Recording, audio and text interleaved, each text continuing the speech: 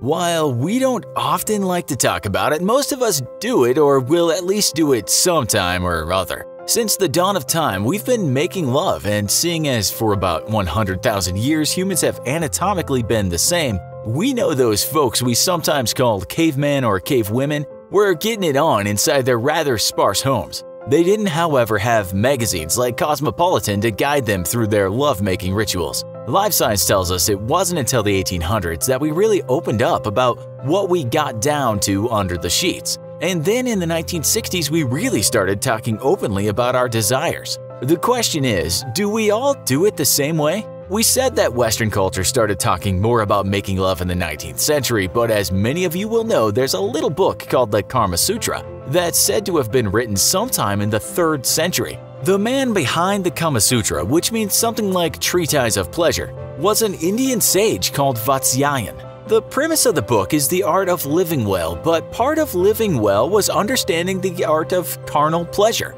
Contrary to popular opinion, it wasn't just about certain positions, but also gave advice on etiquette, marriage, and how to be attractive, how to date, sometimes called courting, how to have affairs, and it also gave women advice on what kind of man they should be looking for. We're told that in one part it tells women they should give a wide berth to men who talk a lot, drink too much, and to stay well away from guys whose breath smells like crows. We can't say we've ever smelled a crow here at the Infographics show, but we imagine they must stink. Yep, the book is starting to sound like an ancient version of Cosmopolitan. But what about making love? What was the advice? We can of course infer that the advice was heeded, and so 3rd century Indians might have made love this way. We should say that there have been many updates to this book, and the positions have been given lots of names. We looked at 245 of them and could say many look like some kind of intertwined yoga, or perhaps a game of Twister in which the two players are connected by the nuts and bolts we call genitalia. This book also includes some standard positions, including the coital alignment technique, aka the cat, or what some people might call missionary. No doubt even the cave guys and girls were doing the cat when taking a break from hunting woolly mammoths. One of our favorites is the harp, although it would take a very nimble woman to do her part in making the instrument. All we could say without going through every position is that those 3rd century Indians certainly got creative in bed, and some of them must have been very flexible or prone now and again to painful muscle cramps. We also know lovemaking is the whole shebang, not just the coitus part. Lovemaking includes kissing, caressing, and whatever one might do as part of sensual pleasure with another person. And some cultures just don't kiss, or at least kissing is not as common as it is in some parts of the West. We say not as common because times are changing, and while some grandparents might not have bumped tongues when they were preparing themselves to create a new generation, their grandkids might well right now be mixing their saliva with commendable skill. Research from the University of Nevada tells us that only 48% of 168 cultures they looked at kissed like Westerners kiss, and some find it kinda gross. The Mahinku people of Brazil said exactly that. The Aka Pygmies don't kiss at all, and they even called making love a night's work. For them, getting it on was just about trying to conceive, and they certainly weren't looking for tips in magazines about how to best tie your lover to the bedpost. One of the researchers said most Western and industrial or post-industrial cultures now have it, while most small-scale societies, hunter-gatherer, pastoral, and small horticultures do not. There are lots of types of kissing too. Some cultures might prefer the oceanic kiss, which can be found in some parts of Malaysia. This form of kissing means getting close and rubbing an open mouth against another open mouth without the suction part. That country's next-door neighbor is Thailand, and traditional kissing there is sometimes a sniff kiss, which involves putting your nose on someone's cheek and taking a quick sniff. You can read forums where expatriates say they first encountered this kind of kissing, they thought it was really cute. Then there's the well-known Eskimo kiss, which just means rubbing noses. You can find this all over Southeast Asia, but also within the Maori of New Zealand, Bengali people, and of course Inuits. Now let's move on to the more intense foreplay. We should say that not all cultures have this kind of thing. Like the Aka Pygmies, some cultures get right down to business for the most part. Putting one's head in certain places is seen as impolite in some cultures around the world. Again, we must stress that a lot has changed in the last few decades, and young people will have a very different lovemaking method than old people in some or probably most cultures. Talk to Grandpa about the scissoring technique that you've nailed and he might give you a blank look. Although that sage that wrote that Kama Sutra would probably give you a pat on the back and a gold star. In fact, one researcher said that many people in Eastern cultures will engage in foreplay, simple caressing and the rest for very long periods of time.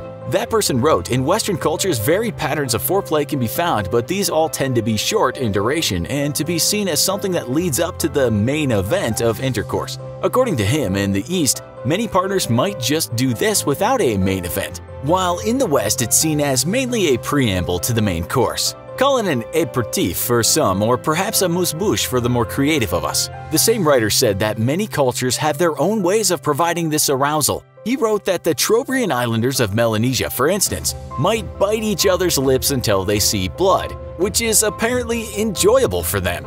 More research informs us that Apennine women of South America might take a bite of their partner's eyebrow to arouse him, while that same article tells us that Truquís females of the South Pacific will sometimes poke a finger in one of the ears of their lover. Live Science tells us that in some parts of rural Austria, part of arousing a man might be for the woman to put a slice of apple under her sweaty armpit and give it to him to eat. The Huffington Post, however, says that this doesn't happen anymore. We can't understand why. Overall, we're told that for the most part, the more developed a country is, the more people might be inclined to spice up their lovemaking with pre-coitus playing. For instance, just in 2018, the Ugandan president Yoweri Museveni said outside influences were corrupting the Ugandan public. He said mouths should be for eating. You know what he was referring to. We're not quite sure if the public agrees with him though. We might add that certain techniques for arousal were illegal in many countries in the past, including parts of the USA,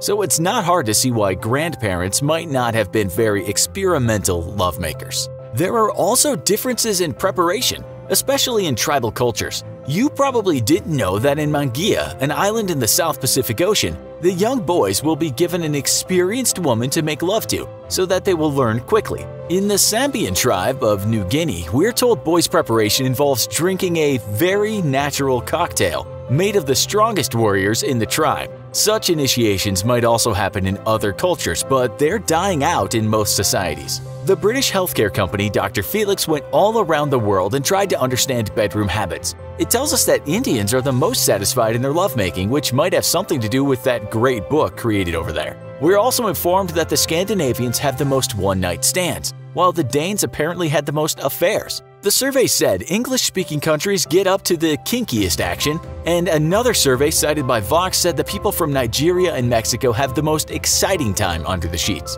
As for countries where people complained of not getting enough physical love, Japan won the gold, followed by the United States. That survey also asked when people started making love, and it seems South Americans were doing it on average at the youngest age. Asians waited the longest, with Europe and North America in the middle. As for how long we make love, that's complicated because every survey we looked at had different results. The Conversation website had perhaps the most reliable data, and it said it could last anywhere from 33 seconds to 44 minutes. Couples all over the world were told to write down their session results and give back data after a few weeks. It was found that the world average was somewhere around 5.4 minutes. In all, it could be fast or slow, but averages around the world were pretty much all around the 4 to 5 minute mark. Other surveys tell us that the Greeks were making love the most, but the Thais were doing it most in cheat mode. We might add here that up until recent times in parts of Asia such as Thailand, Japan, China, and elsewhere, a woman was quite subservient toward a man. Men might have consorts, second wives, while it's only in the last couple of decades that women were even open about their desires. Europeans, of course, the men at least, openly had mistresses too, but we have to go back further in time. Still, in many parts of the world today, it's quite normal for men to have second wives and mistresses, but we won't go into this now. Let's finish the show on a lighter note, and let's talk for just a few seconds about how we make these videos, since it's a very common question. Besides using Adobe After Effects to animate the videos, we help speed up the process by sometimes using pre-made assets or even templates from Envato Elements. I'm sure you already know websites like Audio Jungle, Video Hive, and Graphic River. Well, Envato owns all of them, and what they did now is pretty awesome. They've compiled almost 1 million assets from all of their sites and are making them available for a small monthly fee. They keep adding more every month. And if you sign up using our link in the description, you'll not only get an unlimited amount of downloads, you'll also support us in the process. Quick note, some vectors and music used in today's video were from Envato Elements. Check them out.